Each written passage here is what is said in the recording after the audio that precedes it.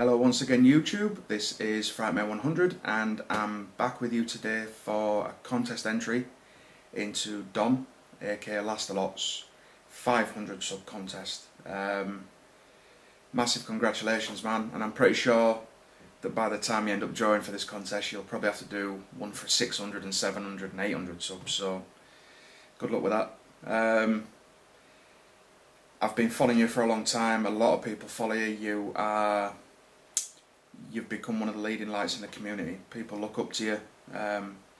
I look up to you mainly because when it comes to a lot of people on here, and I compare myself to them, I'm fairly new to collecting horror. I've always loved horror growing up, but I'm just learning so much and my collection's growing, and one of the major reasons for that is you.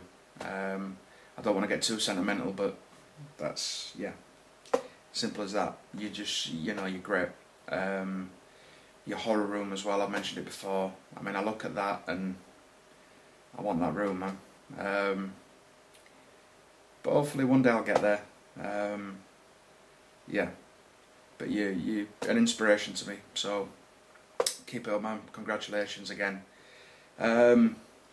Just before we get on, I want to mention again, and I know I'm probably nagging on at everybody, but people need to hear it. Dom and Danny, their new channel, get yourself over. Just go and subscribe, get it done now, because, well, let's put it this way, I've just been today and I think you're at around 60 subscribers, I believe that's right. If I know, or if 10% of them are subscribed to me, that's 6 people. I've just had a quick look and unbelievable, I'm up to 181 subs, which, thank you very much, that's incredible, but that leaves 175 people that subscribe to me. Even if all of them don't watch my videos, there's so many people that are hearing my message to get over and subscribe to Dom and Danny that haven't, so go over and do it, get it done, support them, because it's going to be fantastic, I'm telling you now. So yeah, anyways, let's just crack on, man. This is contest entry for you, Dom. Dom would like to know 3 things: our favourite ghost movie, favourite gore movie, and favourite Asian horror movie. It was pretty tough, and the first one, I'm sorry Dom, but I've got a little bit of a bone to pick with you. Haunting. That'd have been my pick straight away. As soon as I heard what you were asking for, this one popped into my head, and I was halfway towards the room to pick it up, but you chose it. Can't go for it. Then, after I gutted for a few minutes and I started really thinking about it, I thought, you know what, one of my favourite directors is known for his ghost films, and The Orphanage and Devil's Backbone by Guillermo del Toro, but I've seen these being picked as well. So then it started getting a bit tough, and I thought, you know what, I can't just pick one of them. But I've gone with this one, and it's The Entity from 1982. Love this film. I only actually watched it just over a year ago for the first time. Don't know why it took me so long to get around to watching it. But it's just incredible. The sound design, that kind of, and I'm not good at sound effects, but the noise that accompanies this entity attacking Carla Moran, played by Barbara Hershey. When them scenes are happening, that noise just, it gets to you, and it gets the hair standing up, and it's some creepy stuff. Stuff that happens to her, I mean, it's messed up, but she does a great job. And as I say, one of the big draws for me was the sound design behind the film is fantastic. There's one little niggly bit, it kind of bugs me, not massively, but towards the end when the kind of scientific side of it comes in and they recreate her house in the in that big open warehouse space and freeze the entity, and you get to see this huge thing, and I wasn't so sure about that. It didn't ruin it, but it wasn't the best part of it for me. The other thing, the end, the end of the film, and when, I mean, it shocked me, and I watched it just about a year ago. I can imagine in 1982, when people first heard, when she walks in through them doors and you hear the voice, and everybody knows, I won't say the word because I hate the word, but yeah, it shocked me. Simple as that. Wasn't expecting it. It was pretty full on, and it left a lot to imagination. I mean, what she had already gone through, to think she were giving herself up to this entity at the end, what it were going to do to her. So yeah, that's my pick for part 1, favourite ghost movie, The Entity. The next one was favourite gore movie.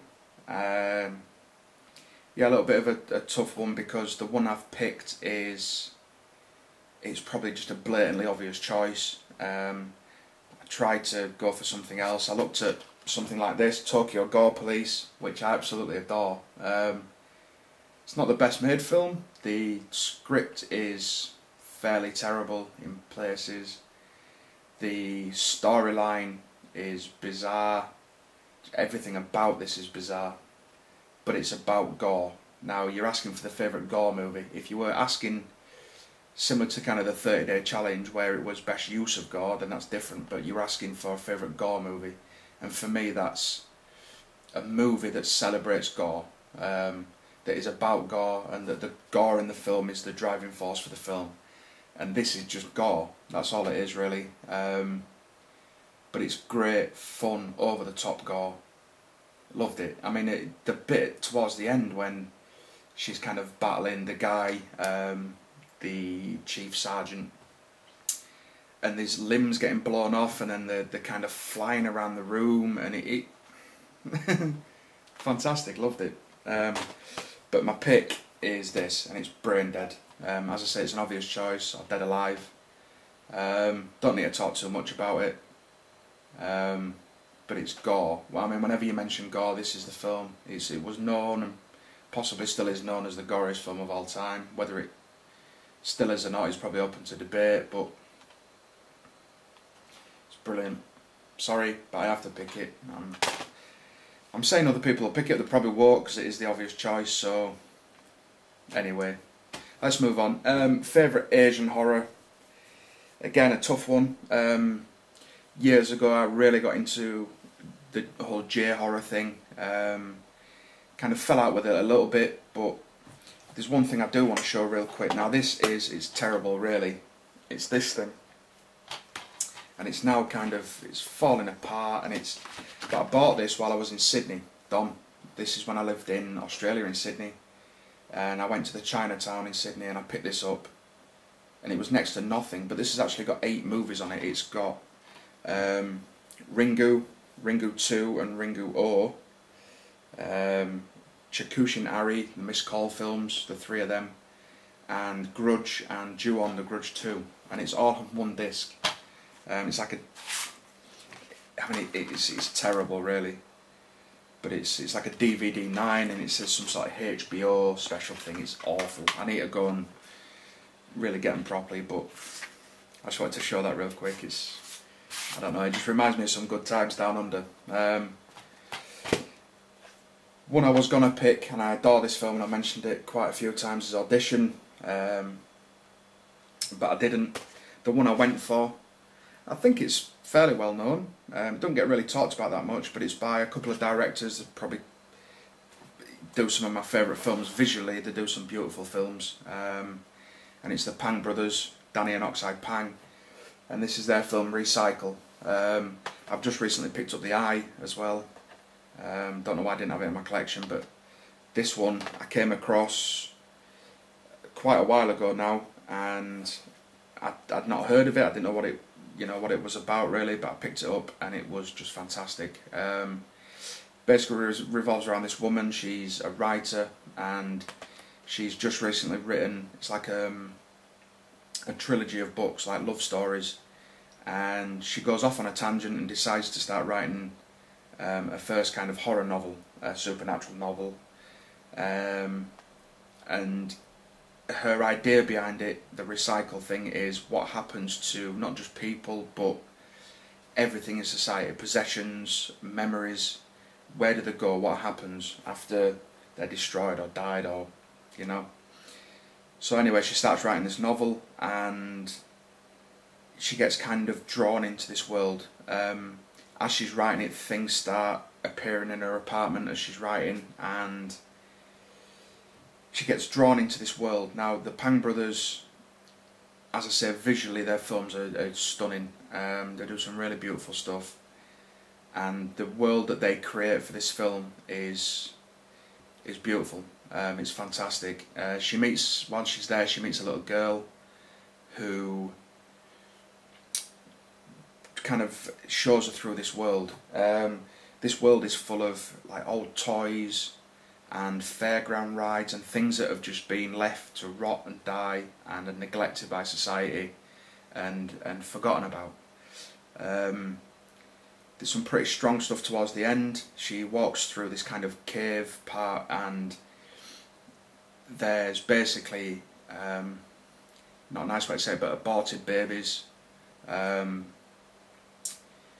you know, forgotten children, and it is pretty rough. But yeah, I mean, I'm just going on, but it's a beautiful film. If you've not seen it, definitely check it out. It's again, like their films, there's a lot of CGI just because of the world they have to create. There is a lot of CGI, but it's actually well done. I'm not the biggest fan of CGI, but for this, I can deal with it.